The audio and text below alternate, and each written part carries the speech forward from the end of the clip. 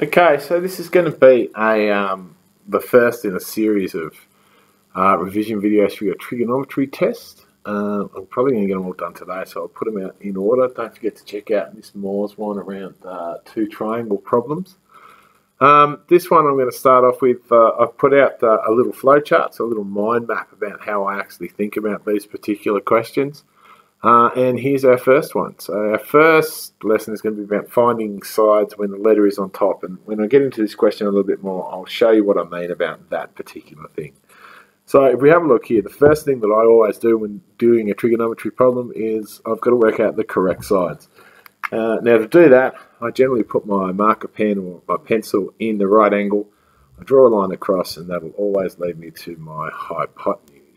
And then I do the same thing. I put a thing, draw through the angle, put my pen there, and that'll give me the opposite side, and that means the last one there is the adjacent side. So yep, I've managed to do that. I've worked out my sides correctly. And the second one is we've got to pick which ratio we're going to use. Now, remembering that sine of our angle is opposite over hypotenuse, cos of our angle is adjacent over the hypotenuse, and tan of our angle is of course opposite over adjacent. Now what I like to do so I don't get confused is I put a little angle sign next to my angle, so there's my little angle sign there, and then I circle the sides in which I have either a number or a letter value for.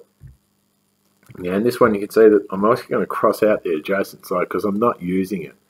And that makes it pretty easy for me to pick this ratio because this one has the adjacent in it.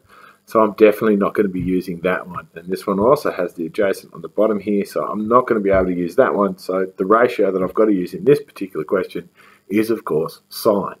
Now remembering whenever I do these, I always write out my little sine formula first.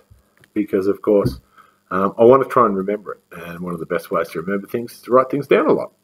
So if I look at this, I can now put everything where it's supposed to go in this formula. So I've got 30 degrees, so I'm going to write sine of 30 degrees, and that's why I put that angle there. And then my opposite side is x, remembering that my opposite goes on top. And then on the bottom, I'm going to put this 20 degrees. And this is what I mean by finding sides when the letter is on top. The letter on top is here. So I've picked the ratio and I've filled in the formula, and now I've just got to go to this step, adjust. And this is probably where in trigonometry most of our work is, mathematically anyway. So remembering that this line of course means divide, so I've got x divided by 20, so I need to do the opposite of that. So I'm actually going to times by 20. Now this comes back to our linear unit that we were doing before. And of course if I divide by 20 and then times by 20, I technically don't do anything to that particular to x, so I can cancel them out, and that's going to leave me with x on this side of the equation. Of course, if I times by 20 there, I need to times by 20 on this side. So now to solve this, I need a calculator. So here we go. Hopefully this one works. No, it doesn't. I'll just grab one.